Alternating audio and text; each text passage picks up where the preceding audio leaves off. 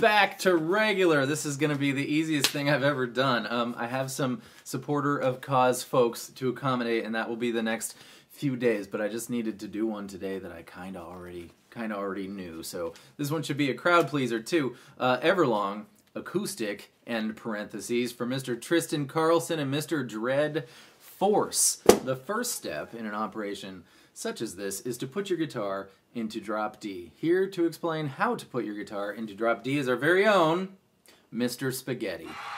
Yes, hello everybody, I'm Mr. Spaghetti. Thank you.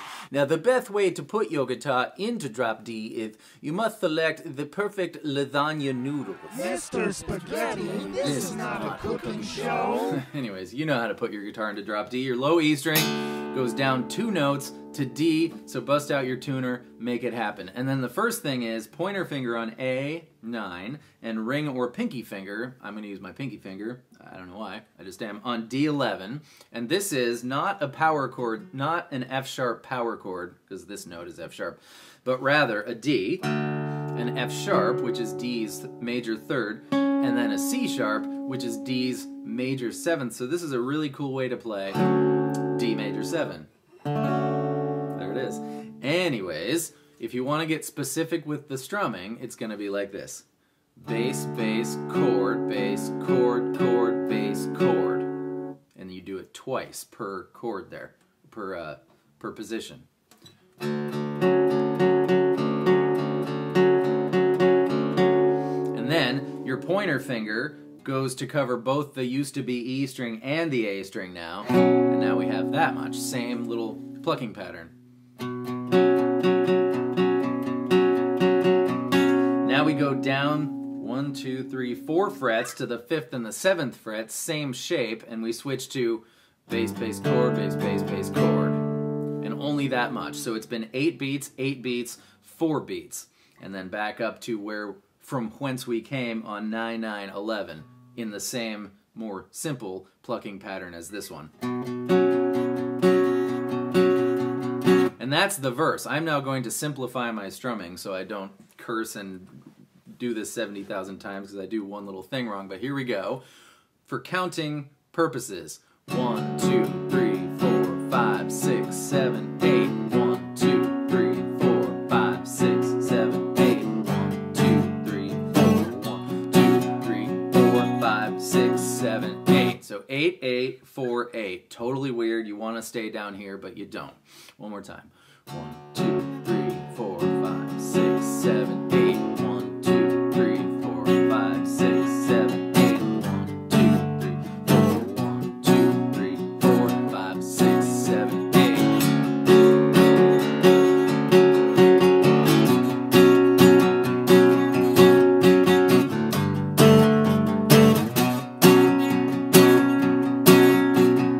And that's the verse.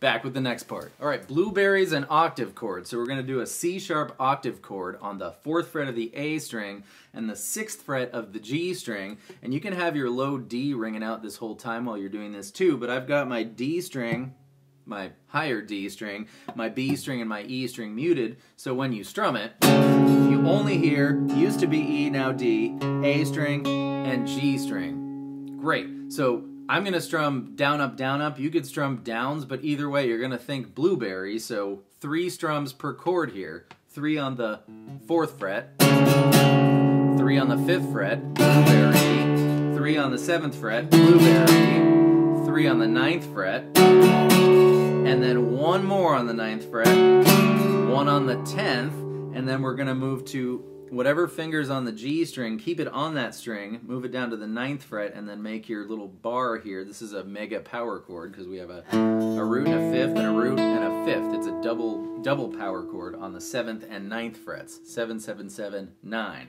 So, nice and slow. I'll do all downs this time.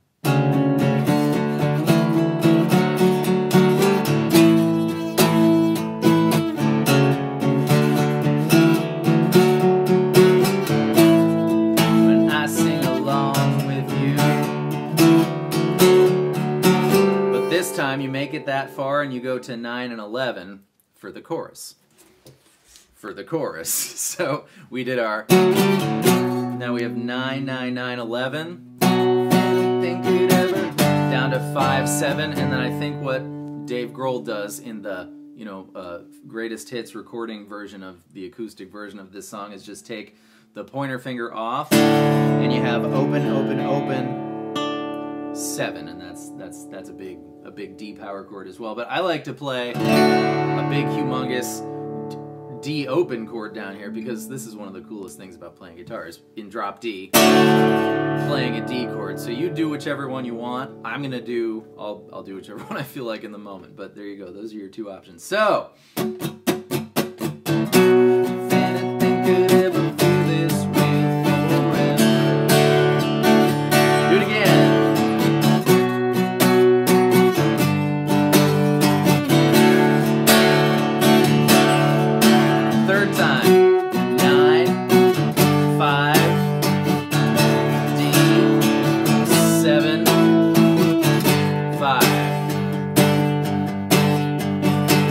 Here's speed.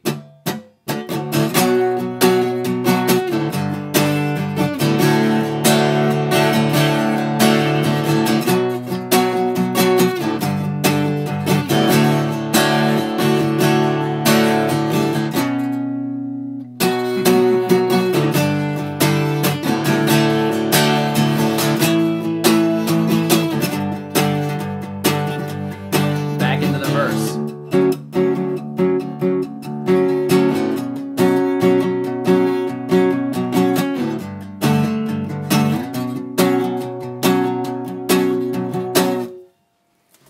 And the only last little piece to mention is the build-up before the last chorus where you do the blueberries over and over and over and over again. So, blueberry, blueberry, blueberry, blueberry, and then 9, 10, 9, repeat. Blueberry, blueberry, blueberry, blueberry, 9, 10, 9.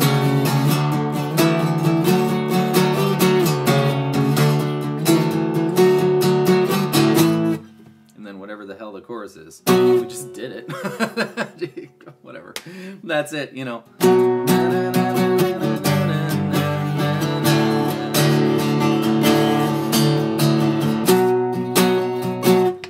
there you go.